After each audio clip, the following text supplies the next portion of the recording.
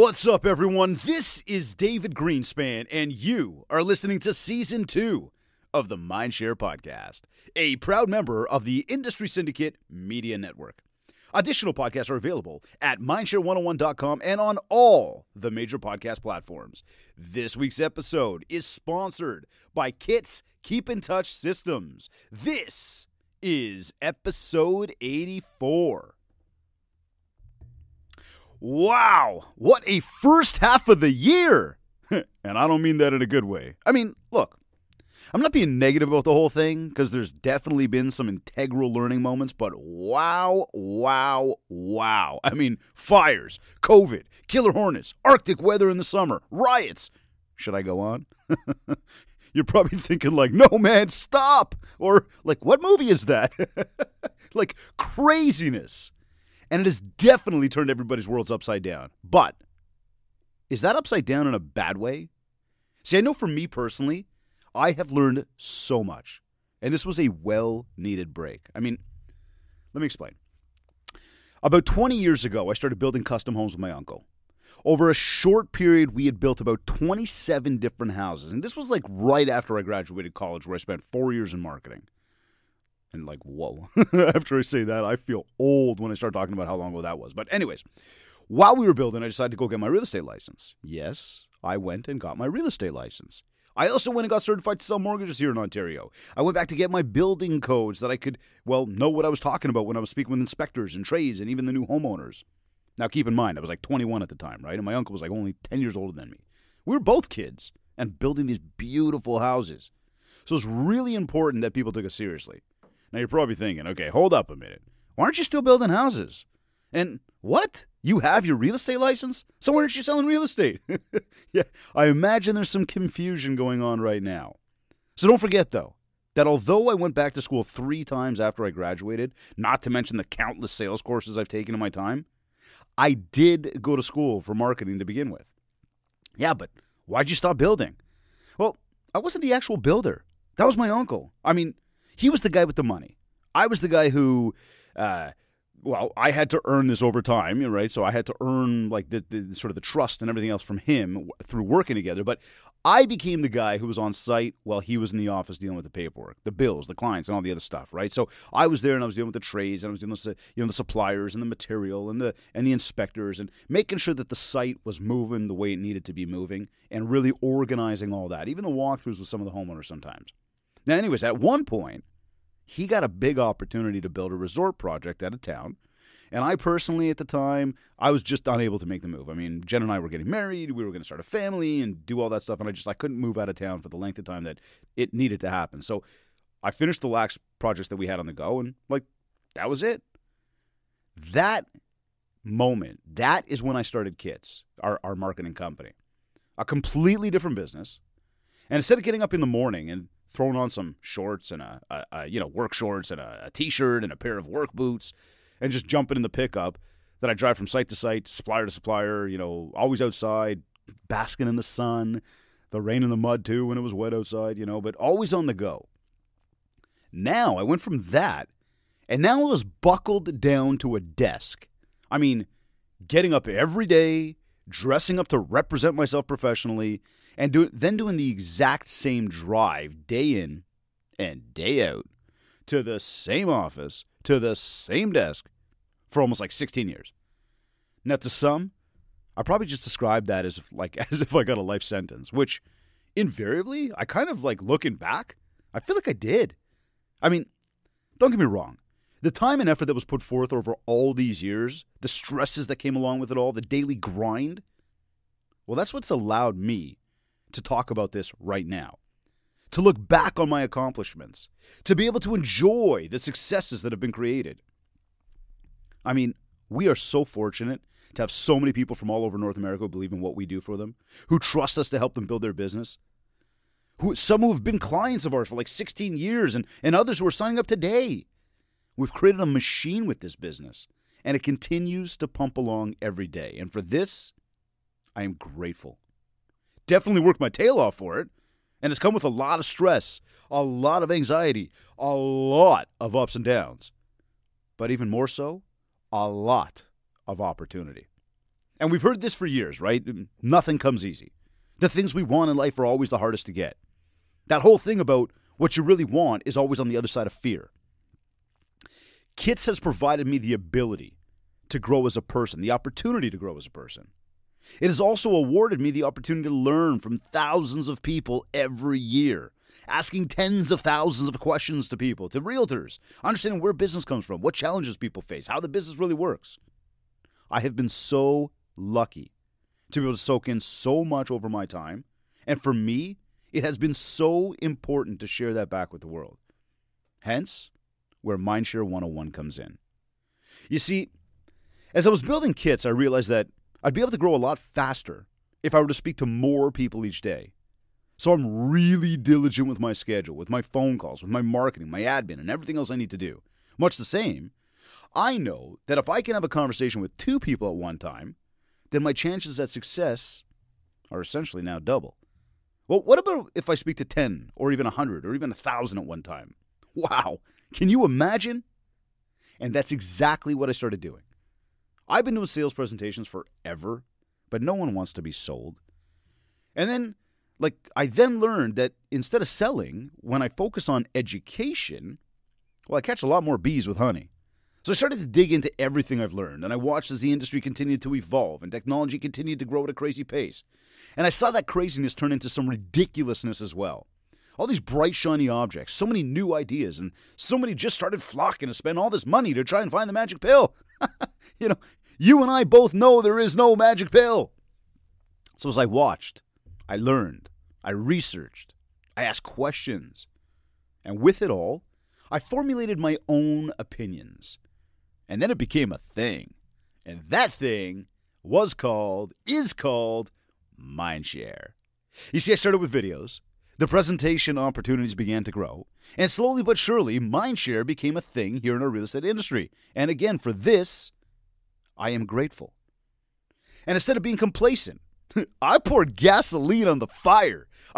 Kept pushing and pushing until I finally decided that it was time to step back from kits and focus a lot more time and effort on building this.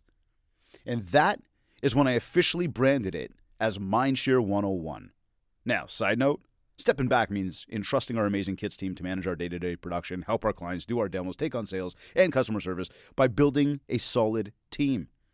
You see, by building that team, I am now focused on the business instead of in the business. See, I find my enjoyment in this business, right? Still locked in the same drive to the office every day, still locked in the same desk and all of our great staff, but now focused on the dream I had a number of years ago for how to grow kits. And that was to speak with more people at one time. And that is exactly what I've been doing.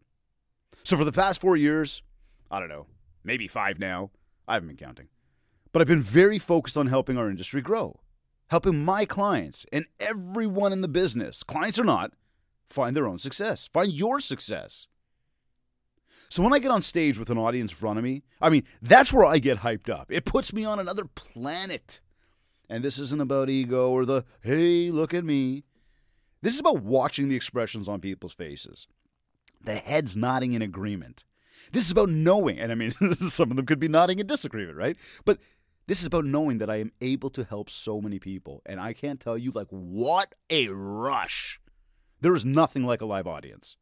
And that was not the same drive to the office. That was not or is not the same desk that I've been sitting in. You see, my speaking gigs have afforded me the opportunity to travel to different cities, eat at different hotels, meet new people, and all of that is so exciting. And now the evolution includes a full-time speaking schedule where I get paid to do what I love. It includes both group and one-to-one coaching options. It includes training courses. And, of course, this podcast. What an awesome ride. And we are so far from done. But then back in March, things changed. COVID took over. And I don't have to get into the semantics of this. We all know what happened. But along with it, all of my speaking gigs dried right up. Well, the in-person stuff was canceled. For now, at least. But think about it. This is like you having all of these closings that are set up and signed for. It's happening. Then all of a sudden it's like, nope, not happening anymore. And unfortunately, the only way you can deal with it is to say, I completely understand. Wow. Totally wild. Like, I'm literally on the brink of my busiest year ever for speaking gigs. I'm on track to hit my 2020 goals, which are massive, and achieve the success I planned for, and then bang! Welcome to COVID. Realistically, there's so much more detail I can share about all this, and when I tell you this story, which I'm about to help you understand why it all even matters to you, my mind is wheeling with so much more. But I want to explain why I shared all this and, well, what it has to do with you. Think about it. We all got nailed by COVID. Everyone's business took a hit. I mean, some people kept pushing forward no matter what, as I did. But a global pandemic is what it is, and self-isolation hit everyone really, really hard. And so many businesses have had to turn off the lights and close the doors. But fortunately for us, we have not had to face that harsh reality. But like everyone else, it has been about the adjustment, trying to navigate these waters. These new waters we're in. And I don't want to use the term new normal, so I'm not going to. We are back to normal. And ultimately, like, we all got to find a way to keep paying our bills, right? So as I look back on these past 16 years and everything that I've been working to build, it's evident that the work never stops, that we have to keep pushing, and that we need to remain positive and optimistic no matter what life throws at us. I mean, that's instead of looking at the negative effects of this, right? And I've made sure to keep writing my grateful journal every night since this thing started. I mean, I've been doing this for a few years now, but I've been very, very diligent about it. And this has allowed me to enjoy every moment. I mean, no doubt, it's been an adjustment. And Jen and I have the two little ones at home. I mean, Josh is 9, Leah is 7. These guys are getting so big so fast. But this whole homeschooling caused us to adjust our schedule and our focus on helping them grow and develop. And in the end, they are why we do it all anyways, right?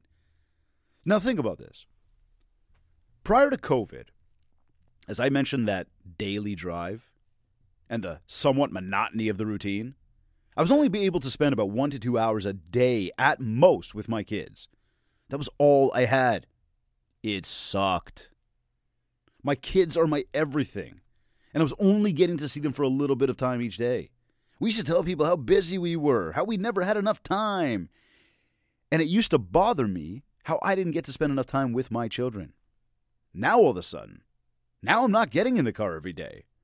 Now I'm spending every waking moment with them. It's like, as bad as COVID was, it created so much good in life. It was and is always just a matter of how you look at it. And I mean, think about it. We were driving less, so we were helping the environment more. You could tell it just seemed like the birds were chirping, they were happier, the squirrels were running with smiles on their faces. You know what I'm saying? Like, everything just seemed so much cleaner, so much nicer. People were walking by on the sidewalks and they're smiling at each other, waving at each other. Again, the time we have with family. There are so many silver linings in this entire thing. There's so much positive that came out of this.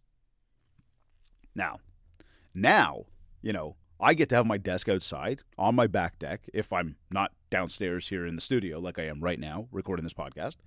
I get to enjoy the good weather, the blue skies, and all of this time with the kids. Like, what a blessing. Again, this has been my silver lining. Again, it is all about how you look at it. The other thing, though, as My Show 101 continues to grow and take over, and so much of what we do is focused on education, the other thing that was really like a real shock to me was now that the whole world has started Zooming, everyone and the dog are subject matter experts. Everybody has a show or a meeting. And for the past 4 months, there were 1 million places you could look every day. So not only did my speaking gigs dry up, well, mind you, I shouldn't say it like that. Many of them did go virtual, but our plan for a virtual meeting is very different than an in-person meeting. And with that, now it was even harder for me to get my message across because it was getting lost amongst the millions of other things going on. Long short of it, not that that was the shortest explanation, but the idea here is that we all face new challenges. We all had our worlds turned upside down. And we all had to, and still have to, figure out how to navigate the big, wide world that we live in. And part of managing it all is knowing our goals. Now, this is something I've been doing for the past few years. This is how I've been able to stay on track or even get back on track, and I keep referencing what it is that I ultimately want in life. You see, setting goals, it's something that's talked about by most coaches and most motivators and mentors and whoever else. But for me, back in the day, I never even knew where to start. Like, I had no idea. Write down my goals. I don't know what I want. Things keep changing. I just, I want to have lots of money. I don't know. Fast forward, I finally figured it all out. And so I want to share this with you. I want to share this with you so you could do the same for yourself. I want you to feel like you have direction, like you know what you want to achieve. I want you to have a life plan so no matter what life throws at you, you can have a guide to keep you on track. And it's very simple. It's very, very simple. And it goes like this. What do you ultimately want in life? Write it down. And remember, it's very important that you use pen to paper on this thing. You cannot just think about it and think it's going to come to life. You've got to write it, take it out of your head. You've got to see it, and then you've got to reread it, and you got to believe it. So what do you ultimately want in life? And that's not today, that's not tomorrow, that's not this year. I'm saying in life. Write it down.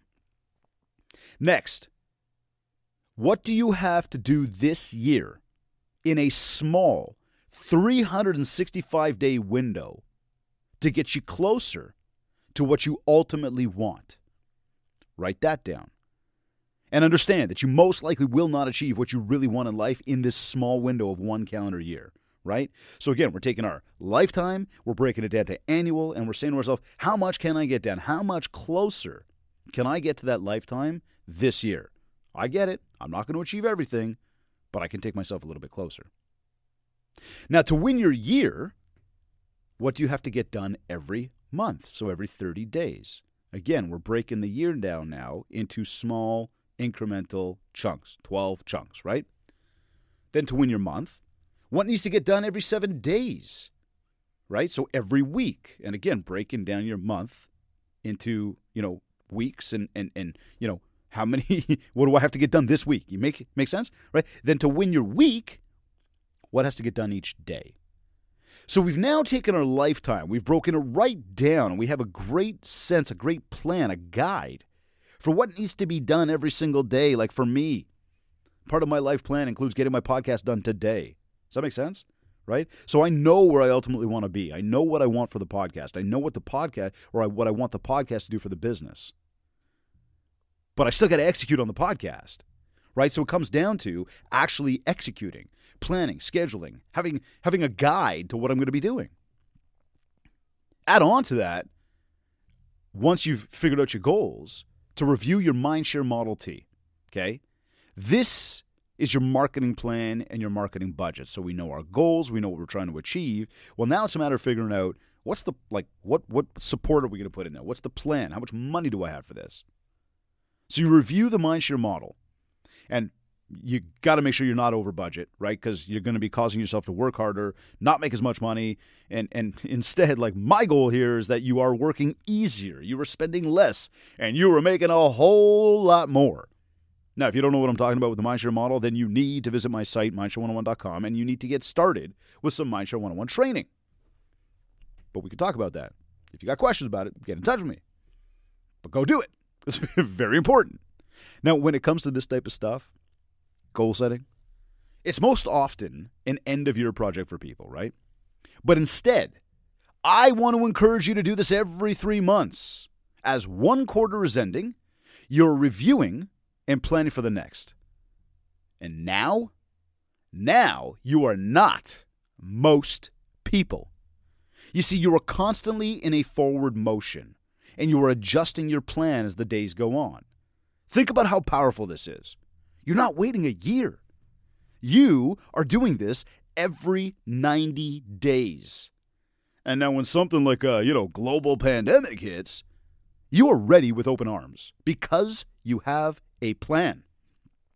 Now, speaking of a plan, as I mentioned the education of all these new subject matter experts, back in late November when we laid out our plan for 2020, It included officially launching our live events for our Mindshare Masters group and our full-on group coaching program starting spring of 2020. Ha!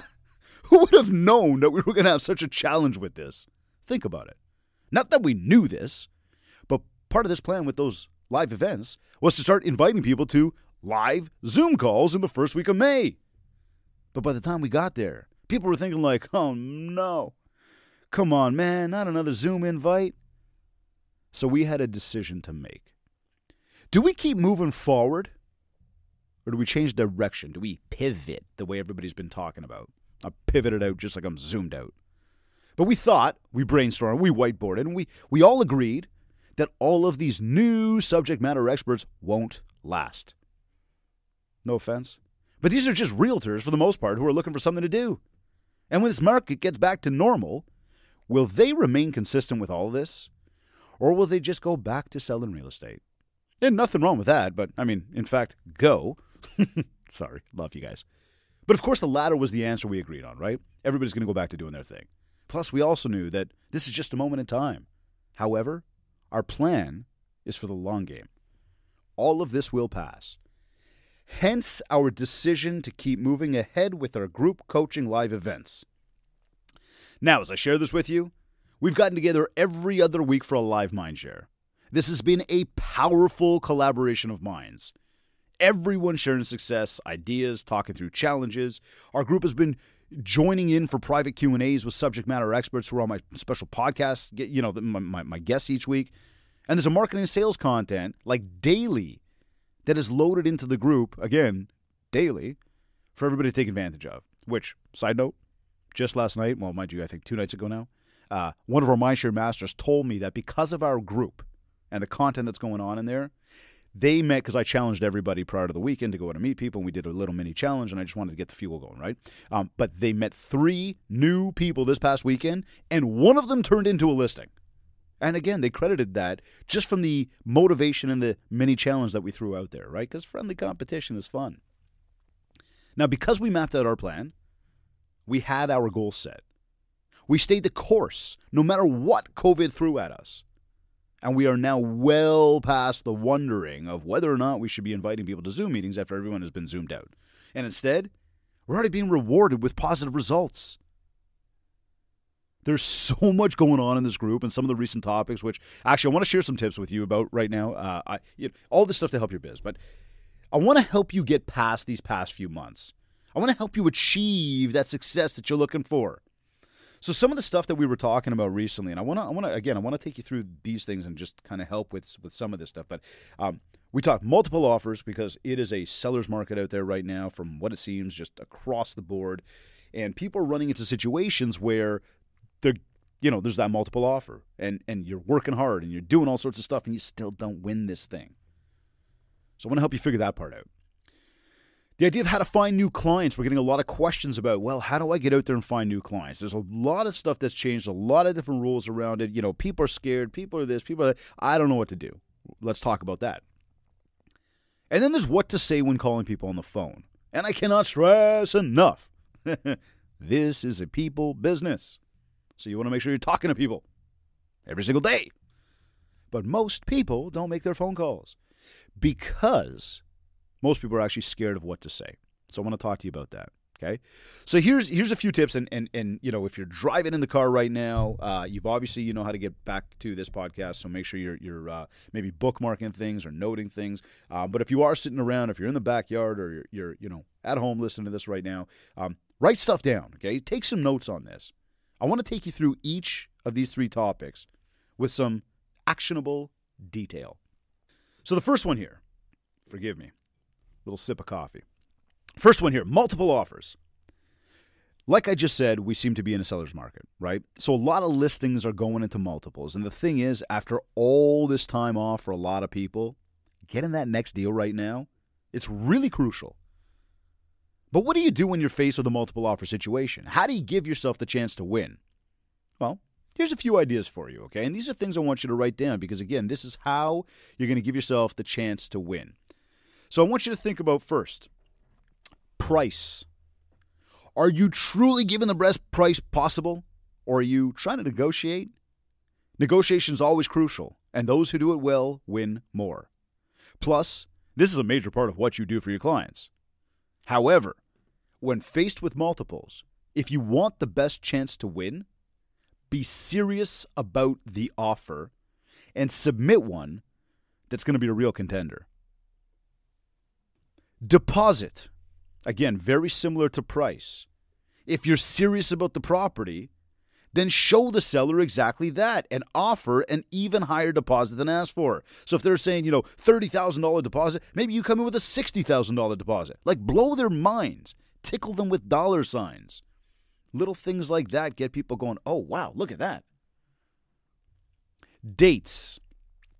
Think about the conditions and the irrevocable dates. How can you adjust these? Not to harm your client, but instead to make getting this deal done as easy as possible. You see, it's natural human instinct that people like easy, right? We will always choose easy over hard, again, human nature.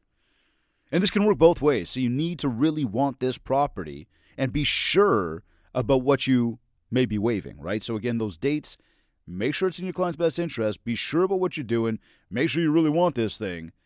But now you can play with those. You can start to work those timelines into the deal and adjust. And again, that might get you the win. This is a big one. Sentimental value. Let me ask you this. As you went through and did your first tour of the home, maybe your second tour because you're really liking it, and you went back and you noticed things, what did you notice that was really important in the house that might mean a lot to the seller? Include it in your offer. Write a cover letter about that thing and share how you noticed how much that must mean so you want to X. Let me give you an example here, okay? I've been measuring the kids' height since the day they were able to stand, and I still do this twice a year, every single year. Okay, so every 6 months, I'm grabbing the kids, I'm putting them up against the 2x4, right, and I'm marking it down. And these lines are right there on those, two 2x4s at the base of my basement stairs. We've got an unfinished basement. So I would for sure, and I'll tell you right now, I will for sure be cutting those out before I leave this house. And although you, may not know my plans, while touring my home, you may notice the little lines on the wood. So now in your cover letter, you should mention that you saw how amazing it must have been to raise my family in this home, and that you were so excited to start the next chapter by raising your family here. Think about it. When I read that cover letter, you'll have hit a warm spot in my heart.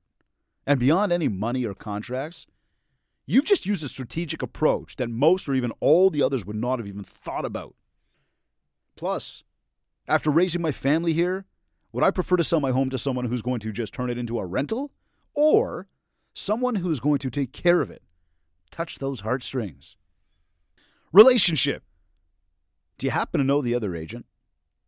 The ability to communicate in the back hallway is always an advantage.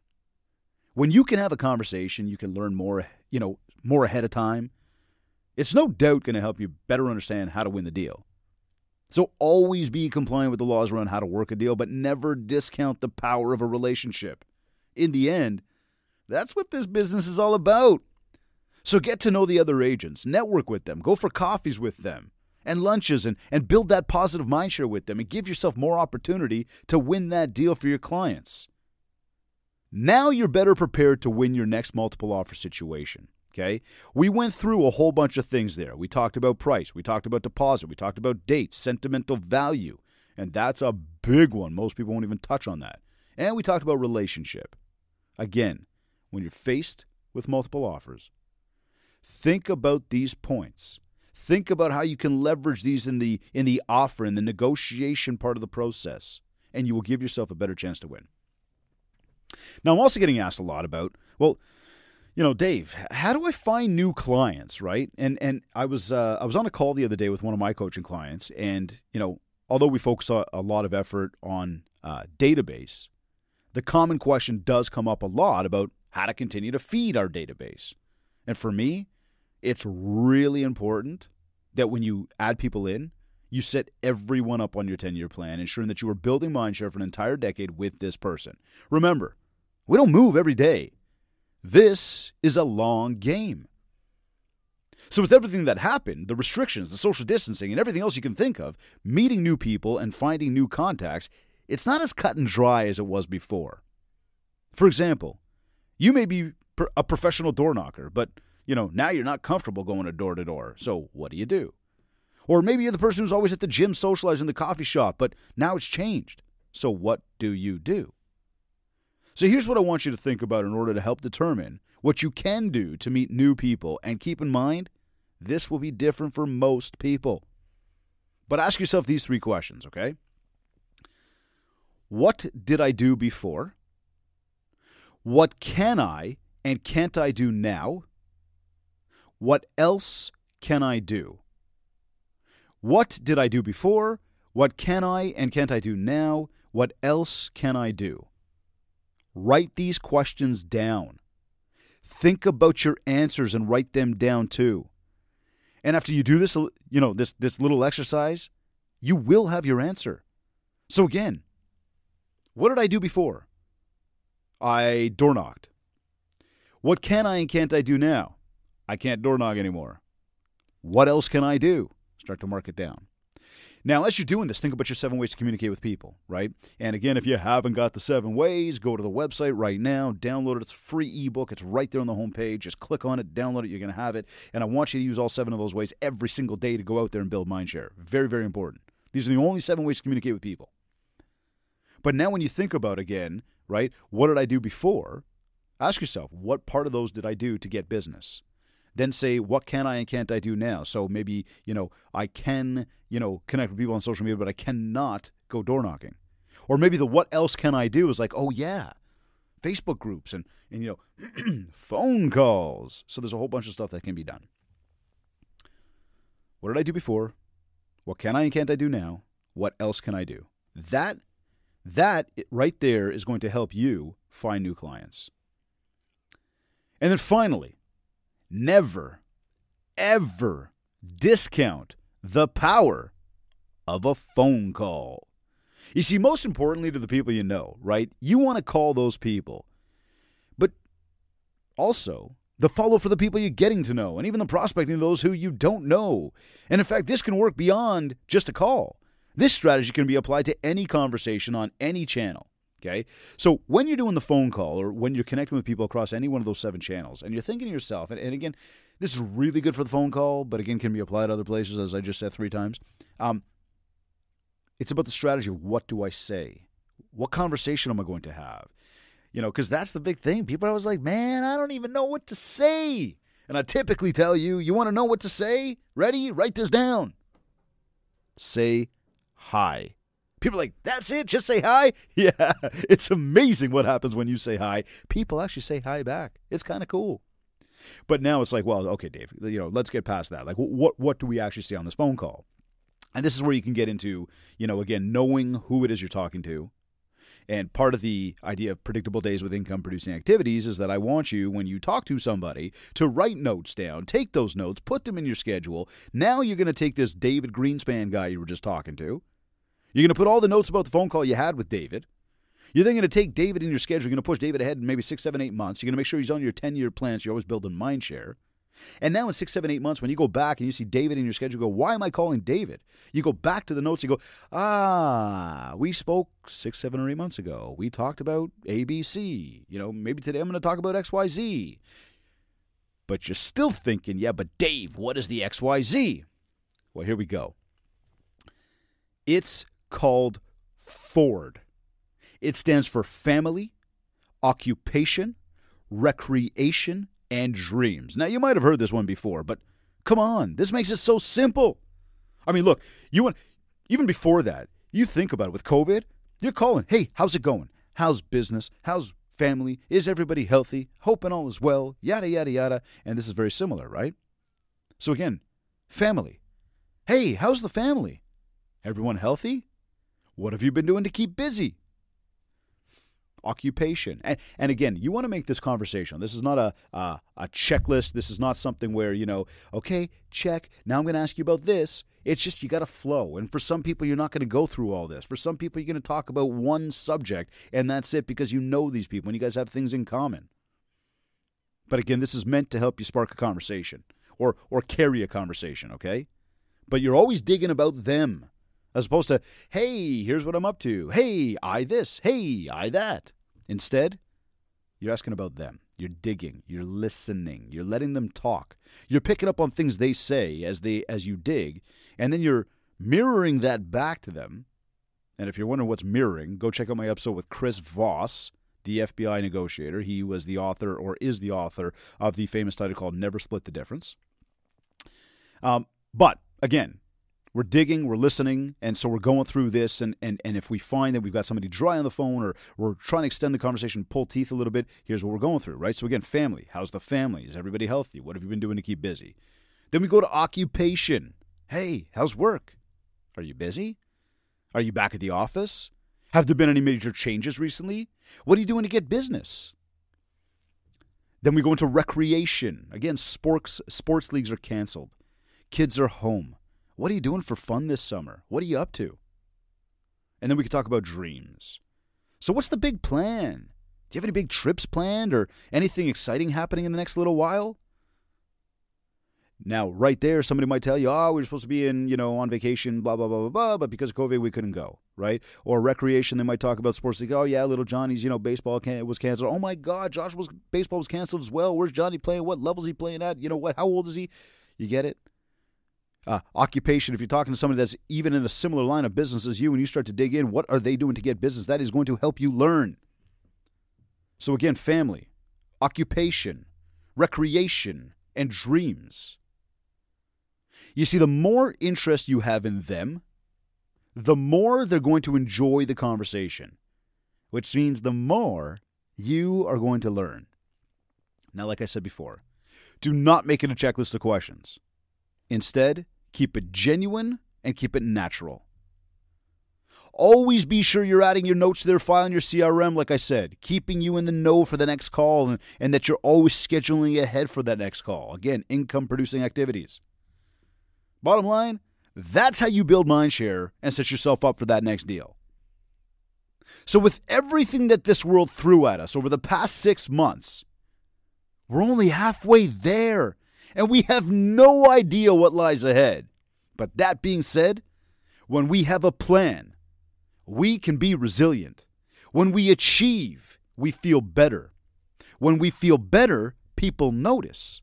When people notice, we win more.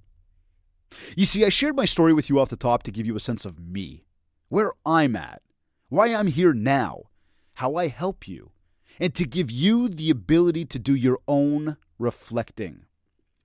Where were you? And where are you going? You see, I did this to share with you that the sun isn't shining every single day, and that you're not the only one who has been affected. Everybody's going through something. And whatever you're dealing with, I want you to know I'm here to help you with it. I'll also tell you that on this side, things don't stop. Kits is pumping along, so if you're open to exploring a cross-channel marketing suite that we've designed to make your life easy, to help you keep costs down and to be an effective mindshare builder for you, then let us know, and our team would be happy to give you the grand tour and answer all of your questions. I also invite you to join us in Mindshare 101, our private community of Mindshare Masters. It is a low-cost, yet highly effective coaching program that will give you the ammo you need to dominate your market and help you make a lot of money. And as we're always evolving, we've just introduced a way for you to take advantage of all of the benefits of Mindshare 101 and what we offer at absolutely no cost. But for this, you're going to have to get in touch with me personally. This offer is only for you if you are serious about making money and growing your business. This is free. All it takes is your desire to win. So just get in touch with me. 16 years of marketing, building houses, certified sell mortgages, real estate license, and a full-on education channel, and we're still not stopping. I just want to take over the world. Is that too much to want in life? You're either listening to this on iTunes, iHeartRadio, Google Podcasts, Stitcher, or Spotify. Or maybe you downloaded our free Industry Syndicate podcast app, or maybe you went to my website, mindshare101.com. And while you're on my site, again, make sure you download your free copy of the 7 Ways to Communicate ebook to help you build more mindshare so that you can get more market share. Wherever you like to consume your content, please rate, review, and subscribe. It would mean so much to me. And if you haven't yet, connect with me on Facebook at Mindshare101 and on Instagram at DavidGreenspan101. This has been another episode of the Mindshare Podcast. Thank you, everyone, for tuning in.